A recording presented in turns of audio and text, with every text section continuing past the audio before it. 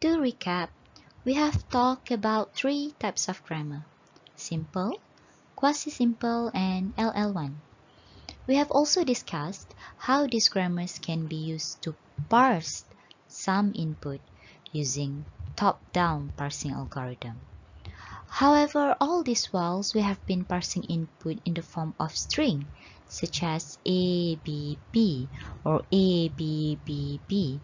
And we also parse in the form of symbols such as balanced parentheses or imbalanced parentheses. Now, let's take a look at how we can use grammars to parse arithmetic expressions. So what are arithmetic expressions?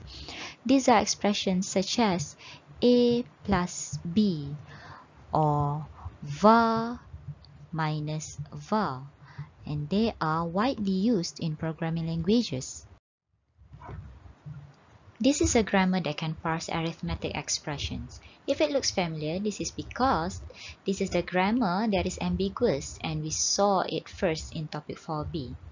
So if you look on the right hand side of this grammar 5, some of these rules begins with non-terminal after the derivation arrow. So this might possibly be an LL1 grammar. However, we can only know for sure once we have derived all the selection sets for the rules in grammar 5. So I'm going to go through the steps to find the selection sets very quickly. So let's start with step 1. Find nullable rule and nullable non-terminal. So we do not have any nullable rule and we do not have any nullable non-terminal. Okay, step 2 begins directly with relation. So we have expression BTW expression, BTW term, term BTW term, term BTW factor, factor BTW left parenthesis, and factor BTW var. And then these are the begins with relation. So this comes from BTW. These are the transitive. And these are the reflexive. Next, let's take a look at step 4. So in step 4, we need to find the first of all symbols, and we need to refer step 3 BW to derive this. So these are all the relation for first of all symbols, and remember you need to derive it for all symbols, terminal and non-terminal. Okay. And then step 5 is the first of the right side of each rule. So because we do not have any nullable non-terminal, so we just are deriving the first of expression, term, factor, left parenthesis, and var. So these are all the first for all the rules. Moving on to step 12, so this is the results of step 12. The selection set for rule 1 is left parenthesis var, rule 2 left parenthesis var, rule 3 and rule 4 also left parenthesis var, rule 5 is left parenthesis, and rule 6 is var. So now let's take a look at rule 1 and rule 2. They are both derived from the same non-terminal expression, and their selection set overlap. Same goes for rule 3 and rule 4. They are derived from the same non-terminal term, and their selection sets also overlap. Therefore, grammar 5 is not an LL1 grammar. So if you notice, rule 1 and rule 3, they both have a property called left recursion. So what is the property of left recursion? They are in this form. So in this form, after the derivation arrow, the rule will meet the non-terminal again. So if you look at rule 1, after the derivation arrow, expression will meet expression. Same goes for rule 3. After the derivation arrow, term meets term. So this is left recursion property. Grammar that shows the property of left recursion cannot be used to parse input string. So we need to rewrite this grammar with an equivalent grammar. In order to rewrite the grammar, we need to look at this form. So we need to find this form inside our grammar. So in this form, A can be derived to A alpha, A can be derived to beta. So we can actually map this form into our rules inside our grammar. So rule 1 and rule 2. So I'm going to write it again here. So in rule 1, expression can be derived to expression plus term, and rule 2 is expression can be derived to term. So if we map this into our two rules, we will notice that our A is expression, our alpha is plus term, and our beta is term. So after we have mapped the form into our rules, what we need to do is introduce a new non-terminal R, and we rewrite the rules by following this form and this formula. So it is important for you to memorize this formula. Okay, so I'm going to introduce a new R, and this R is called eList.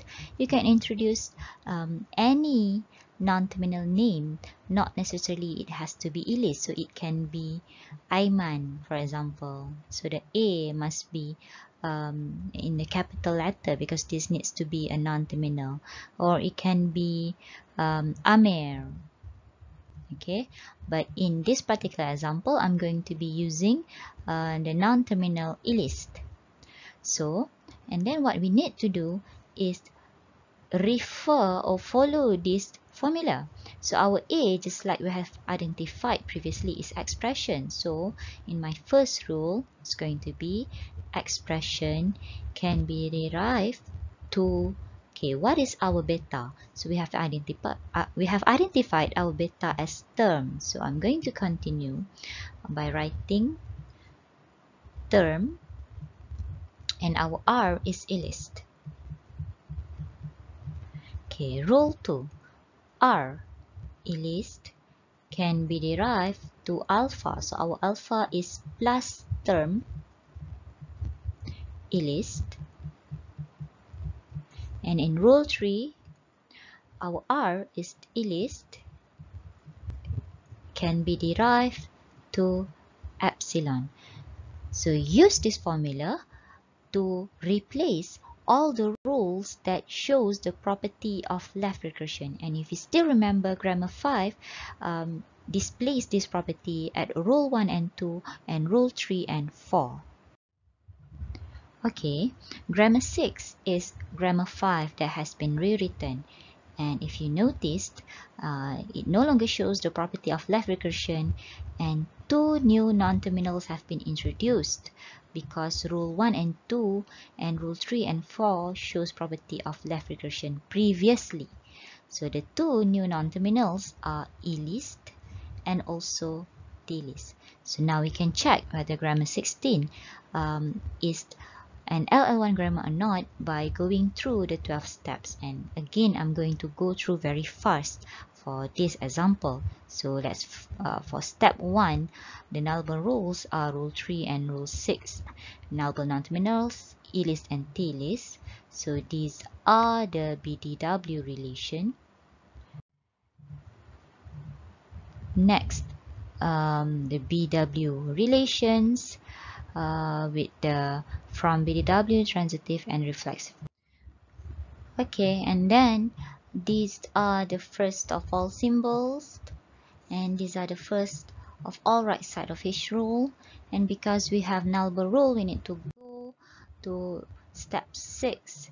And so these are the FDB relations, these are the DEO relations, these are EO. So there is a lots of relations derived from EO.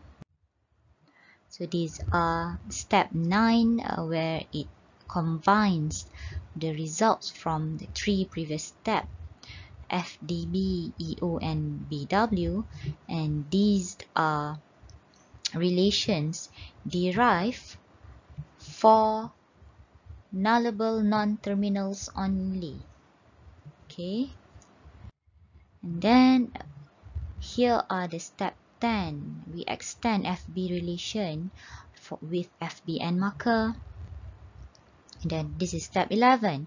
We are finding the follow set for nullable non-terminals, and our nullable non-terminals are E list and T list. And finally, this is step 12. The selection set for all the rules. And now our job is to check whether this grammar is LL1 or not.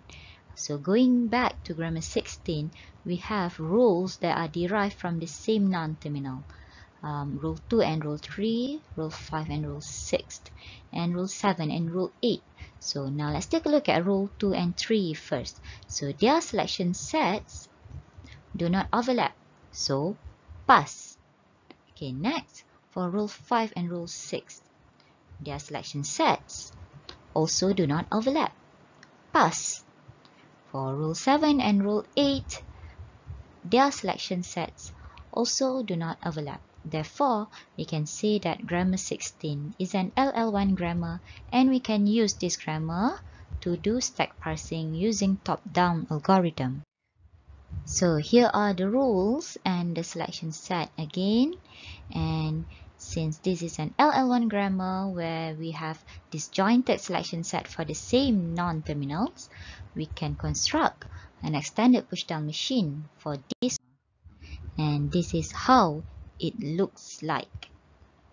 And we initialize our stack with starting non-terminal. Therefore, it should not be S.